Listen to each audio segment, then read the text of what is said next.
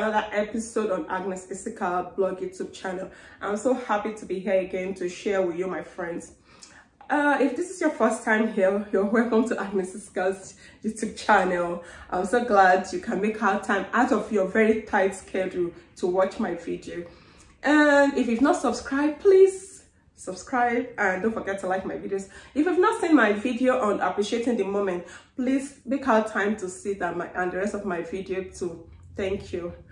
Today I'll be talking to us on choosing to be happy in difficult moments. We all know that the world, a lot of things are really not going the way we want it.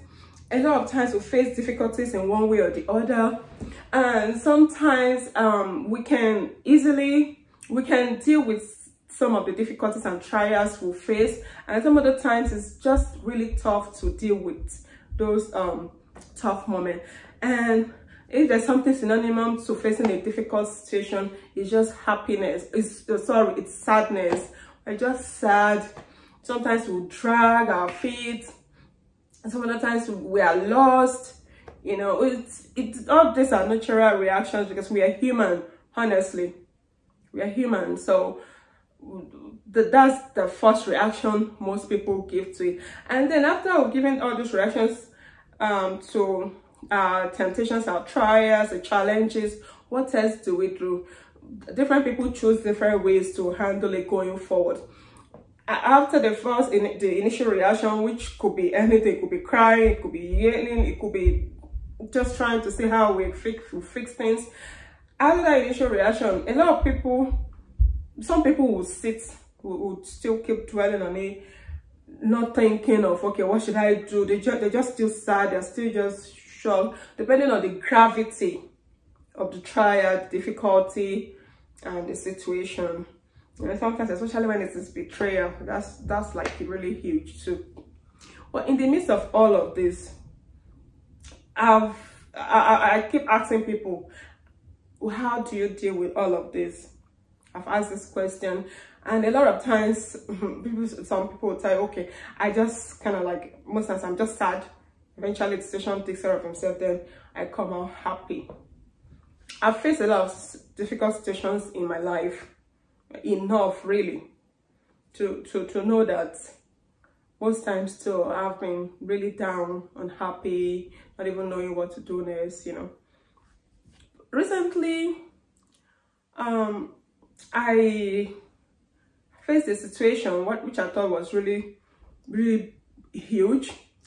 I was so sad.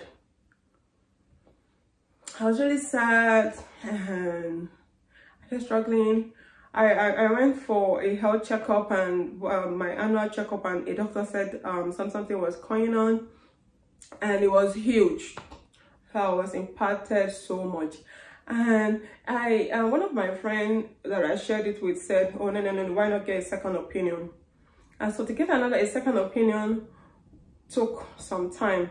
Eventually, I went for a second opinion after months, and the doctor then said, oh, no, it's not a big deal, really. Whatever the analysis, it wasn't so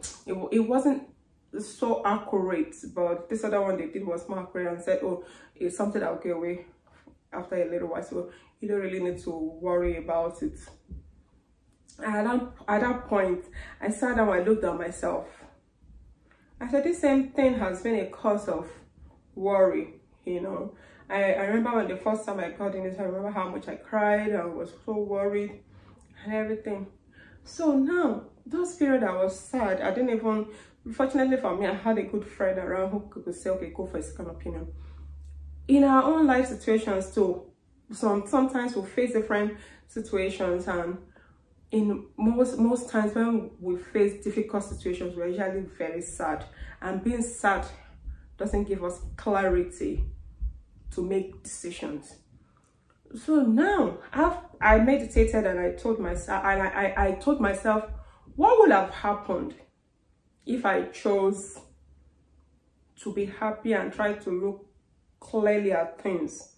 So when I had another big issue that did hit me, because I'm human also, at that point I was down. Afterwards, I told myself, okay, you got to dust yourself up and ask yourself, what's next? I did that, and I consciously made effort to be happy. And afterwards, because I chose happiness, it wasn't because the situation was making me happy, but I noticed I was able to deal with the situation in a better way, and I was able to come out better.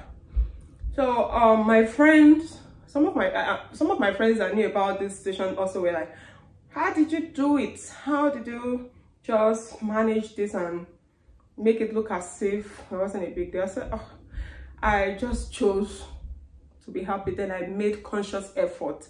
My situation wasn't perfect, yes, but I told myself that I have to be happy so that I can have clarity on how to handle this very well, and also to make sure that this situation, this difficult situation, will not bring more difficult situations. So in life also, have you just looking at your own life, just meditating over some of the situations you've had to face in life? Have you ever had any situation that you had one difficult moment and maybe you started thinking, and then you had this big health situation come up, or maybe you're thinking so much about it, and then this impacted your work or impacted your friendship with people, and at the end of the day the situation got better, but did your friends or the other situation that it impacted get better?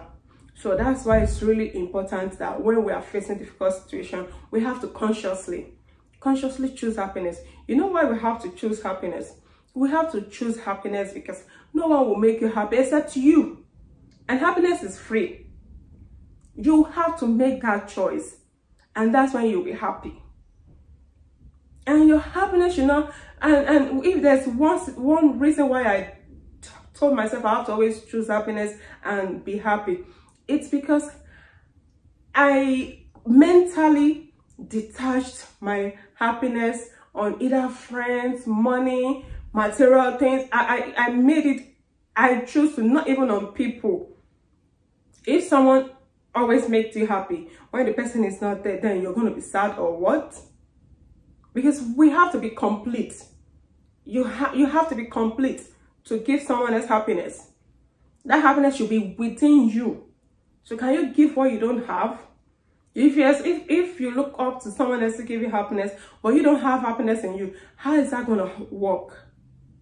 So I chose happiness because I realized that that's what most times we'll put our kind of like base our happiness on a lot of factors which shouldn't be, and at the end of the day, when those things don't go well or when anything go bad, then we are sad for the longest time. So try something, please.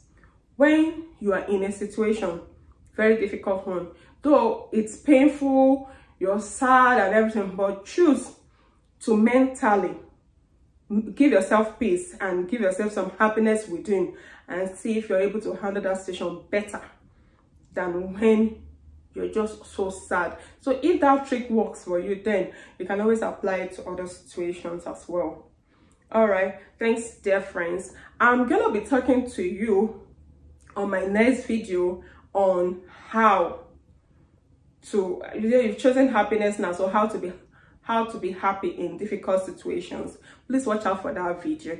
Thank you so much from Agnes Scar's blog. Please don't forget to like and share my video, and if you've not subscribed, please subscribe, and don't forget to click that notification button so that when I make my next video, you'll be the first to get the notification.